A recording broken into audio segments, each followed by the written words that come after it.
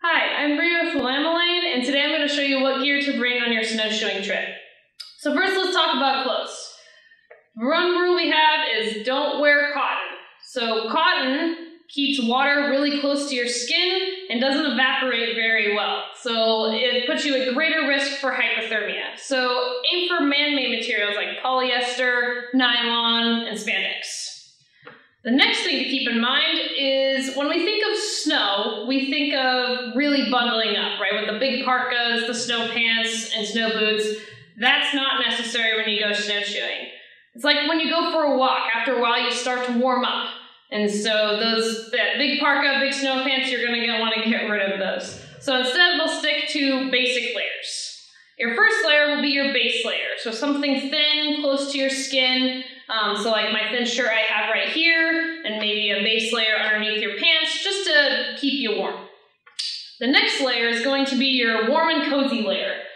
So I've got like a fleece sweatshirt here, so that way it'll keep me warm if that wind picks up when you're out on the snow. The last layer on top is going to be your waterproof layer. So like a windbreaker or even just a packable water-resistant jacket is going to work great to keep that water away from you. Make sure your pants are also water-resistant as well to keep those water off your legs. Don't forget to protect your extremities. So bring yourself a hat to protect your head and ears from the cold. And also bring some gloves as well to protect your fingers. Even some thinner running gloves work well for that.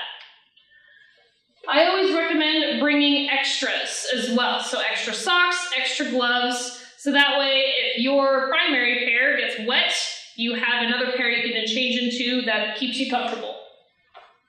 Next, let's talk about shoes.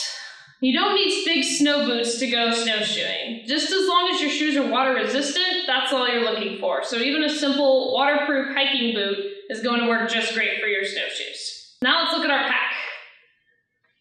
The most important thing you're going to need is water. So even if it's just in an Nalgene bottle like this one, you want to bring about a liter for every hour of activity. Make sure you also bring safety protection for yourself. So if you're going on one of our day trips, make sure you bring sun protection, such as sunglasses, sunscreen, because the sun rays reflect off the snow and onto your skin and put you at risk for sunburn. If you're going on one of our night trips, bring a headlamp. Headlamps provide light without, having to use your hands. And so this will help us when we're out in the dark. Lastly, bring yourself some easily accessible snacks. We'll be stopping along the way and taking a break, and these snacks will keep you going throughout the entire trip.